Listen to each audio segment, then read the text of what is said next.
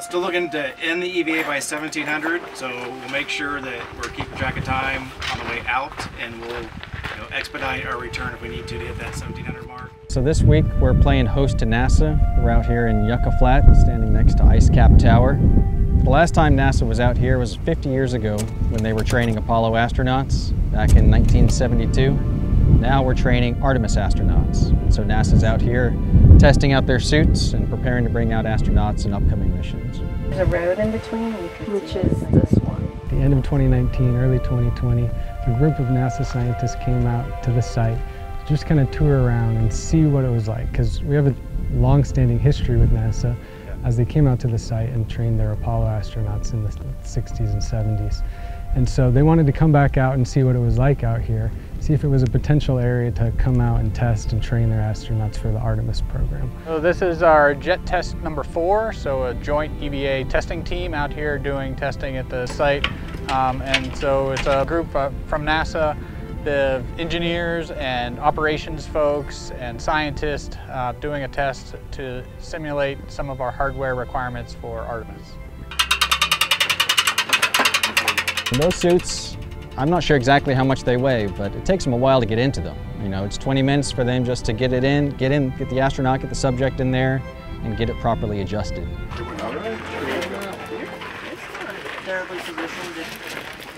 you feel like you have front to back? Good. Yeah. Good loading. It's designed to mimic the limited range of motion that astronauts have, so they can't just bend over at the hip and pick up a rock on the lunar surface.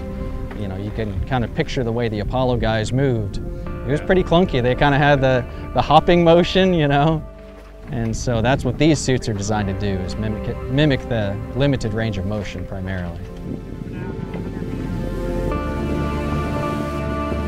So it's interesting to see NASA bring out their suits and their carts and their equipment and try and make it work out here.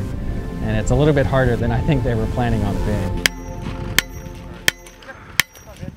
We're testing tools and suit mock-up system for early Artemis missions. Gray float in bag number 3574. So, going through all the hardware and operational components of that EVA so that we can learn out here in the field with the craters that are out here, the unique craters that the Nevada National Test Site has, and be able to learn about that for the future lunar missions. But we will want to head out of here as scheduled, because we got a lot to do in the field. So we're doing different tests, different configurations of that hardware that I talked about, of the suits and the tools. We're doing some tests out here at Ice Cap, so that we're using this large tower as our mock-up for HLS landing system, or specifically the Starship of SpaceX. And so we're using Ice Cap as that stand-in. We'll also be doing some night testing, which allows us to simulate low-angle lighting like we expect on the lunar South Pole. And the challenges that brings with suit lighting and workstation lighting and those types of things for navigation. In the near future, you'll be picking up some rim rocks and regolith. That we are trying to figure out how best to accommodate, crew and training for that challenge that we have on the South Pole of the Moon.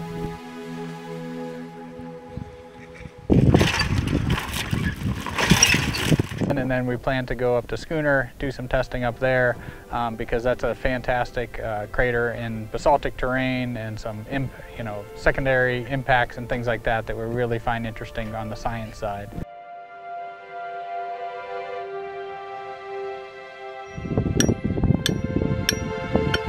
It's a long time coming.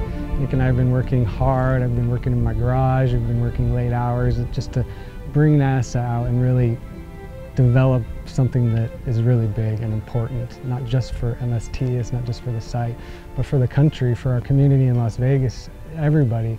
And so to see them out here with their mock spacesuits, doing traverses around the craters, something that we've been working on for years now, it's pretty fantastic. We're a couple years out from the Artemis mission, so we've been testing probably for the past 2 years, getting ready as a focus team, a jet team. We test in other locations, but this being one of the ones that are high priority for us to test at going forward. And so we're a couple years out and a couple years under our belt, so it's really exciting time to see it mature from where we're at and also think about the future. Yeah, this is kind of a fact-finding and a path-finding mission for them and for us. So we've got some pretty grand aspirations for what we want to turn this into. You know, it's not just NASA anymore developing the rovers and the suits. They've got a whole constellation of commercial, academic, and lab partners that are developing the hardware and the software. And so for us, it's a great opportunity not only to host NASA, but to start to talk to some of their partners about coming out here as well and training in these same craters. It's incredible. I mean, I never thought I would be able to help out with NASA out here. To be able to be a scientist, a geologist out here and kind of work on anything that I can think of, write proposals, get funding, and just grow a program, it's pretty amazing. It's taken a lot of people working together to get this exercise off the ground. And so I think Brian Eliagram, my partner on this program, and I would first say thank you to everybody who's helped execute this program. And then we'd also say that we need more help to turn this into what we want it to be, which is basically a full-scale lunar Martian base at the NNSS where people can come out, test and train their people. So we need your help, and if you're interested in helping, reach out to Brian Eliagram, or myself, Nick Downs.